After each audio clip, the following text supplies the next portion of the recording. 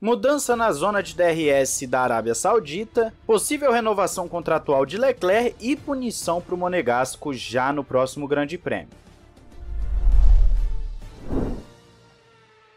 Olá amigo do Ressaca Fórmula 1, seja bem-vindo a mais um vídeo, eu sou Matheus Pucci.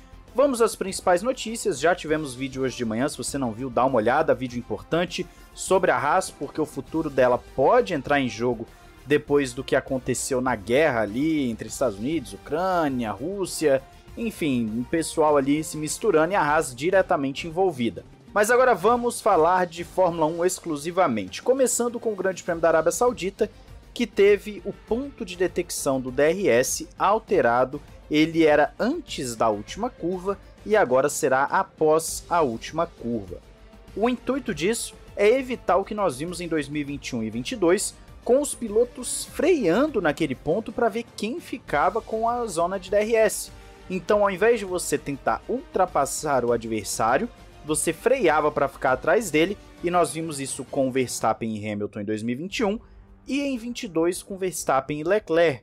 Como a Fórmula 1 está em 2023 revisando as zonas de DRS, nós lembramos bem que no Bahrein eles reduziram a zona principal de DRS, agora nós temos essa mudança na Arábia e possivelmente teremos outras mudanças ao longo da temporada nos mais diversos circuitos. Fala-se na quarta zona de DRS da Austrália, por exemplo, que era para ter tido no ano passado e não teve.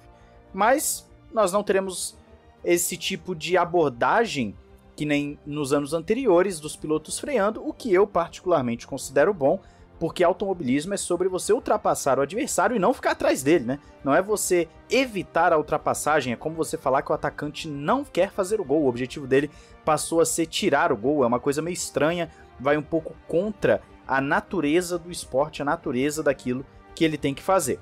Então eu vejo com bons olhos, agora eles já vêm numa zona de DRS, saindo da última, vamos dizer assim, chicane, não é bem uma chicane ali e tal, mas saindo ali eles pegam um DRS, chegam na última curva, vira, pega a zona de detecção para então entrar no DRS mais à frente, na reta principal.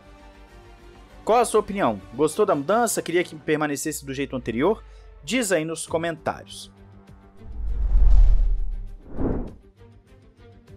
Você deve se lembrar que já falamos no ano passado e agora nessa semana também sobre uma possível ida de Leclerc para a Mercedes e de Hamilton para a Ferrari. Pois bem, agora, o que está sendo dito, conforme a matéria que você confere aí na descrição, é que Leclerc pediu uma reunião, olha só, ele pediu uma reunião com a equipe, e o intuito dessa reunião seria falar que ele quer renovar, que ele quer estender o seu contrato com a Ferrari por mais alguns anos. De acordo com a publicação do Fórmula 1 no Análise Técnica, Leclerc tem sim vontade de ficar na Ferrari, e o Gazeta dello Sport falou que ele quer garantias de que a situação vai melhorar na equipe, ou seja, ele fica desde que ele veja que tem alguma coisa sendo feita para melhorar a performance do carro, para ter mais constância, para a equipe entregar algo mais confiável e rápido nas mãos dele, para ele brigar por um título mundial. Ainda de acordo com o que está sendo dito, Leclerc não tem a intenção de abandonar a Ferrari, pelo contrário, ele gostaria de amarrar ainda mais o seu futuro ao time, quer se tornar campeão na Fórmula 1 o mais rápido possível e quer fazer isso com a Ferrari. Então tá bem claro que Leclerc tem esse vínculo com a Ferrari, mas como eu já falei algumas vezes aqui para vocês, essas juras de amor só acontecem enquanto ainda tem chance de vitória, ainda tem alguma coisa ali para conquistar. Quando ele vê que o negócio não vai para frente, se é que vai acontecer isso, né, de não ir para frente, aí provavelmente o Leclerc vai sair da Ferrari, pelo menos esse é o normal, é o que os pilotos fazem geralmente. Mas tá aí, vamos ver se realmente vai ser isso tudo, se ele vai ficar na Ferrari, se vai ser estendido o seu contrato ou não. O importante é sair alguma coisa oficial em breve. Por falar em renovação de contrato, esse tipo de coisa, o Grande Prêmio da Áustria foi confirmado como tendo seu contrato estendido até 2027. A Fórmula 1 confirma então que teremos Spielberg no calendário por mais um tempo, que é uma pista que eu particularmente gosto. Também vale dizer que Spielberg é uma pista da Red Bull e nós temos que saber como vai ficar a situação da Red Bull com a morte do Dietrich Mateschitz. Existe muita coisa nebulosa com relação à permanência do Helmut Marko, muita coisa nebulosa com relação à permanência da AlphaTauri, até porque se o Helmut Marko, que é o responsável pelo programa de pilotos, sair, para que você vai ter a AlphaTauri? E com isso você tem o circuito de Spielberg por tabela, que é da Red Bull. A gente tem que ver qual que é o interesse dos novos chefões da Red Bull no que eles querem com relação à Fórmula 1.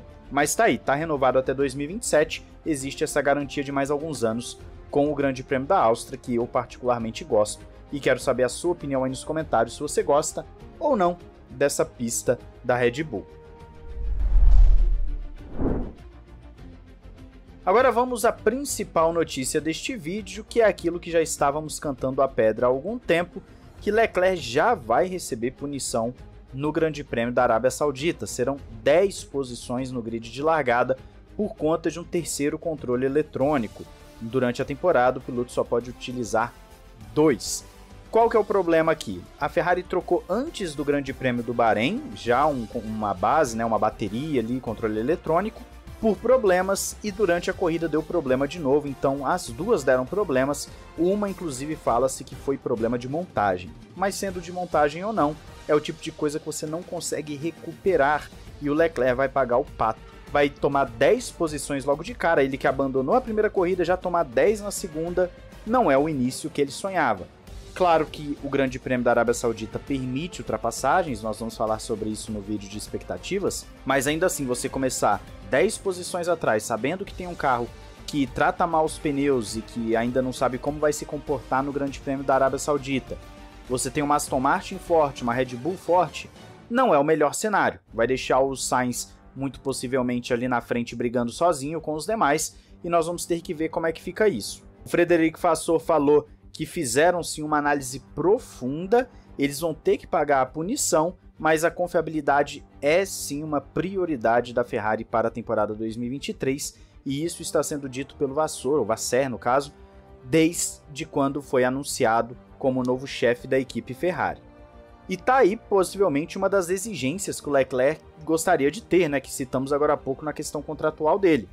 Se você tem, basicamente, um carro que está sempre quebrando, uma equipe que não entrega aquilo que você espera, fica difícil melhorar o seu contrato, fica difícil querer permanecer na equipe, fica difícil ter a motivação de ficar ali, porque simplesmente não tem carro para isso. Vamos ver o que vai virar o futuro do Leclerc e, obviamente, o que vai ser da corrida dele e da temporada da Ferrari em 2023, com todas essas questões relacionadas à confiabilidade, que aparentemente eles até resolveram no motor em si. Precisam ver essa questão de montagem para não ser um problema recorrente e que chega a ser até besta, né? Se você tem um problema de montagem, chega a ser até besta. Me diz a sua opinião sobre tudo isso aí, não esqueça de se inscrever e ativar o sininho para não perder nada aqui no Ressaca F1. Um grande abraço, valeu e falou!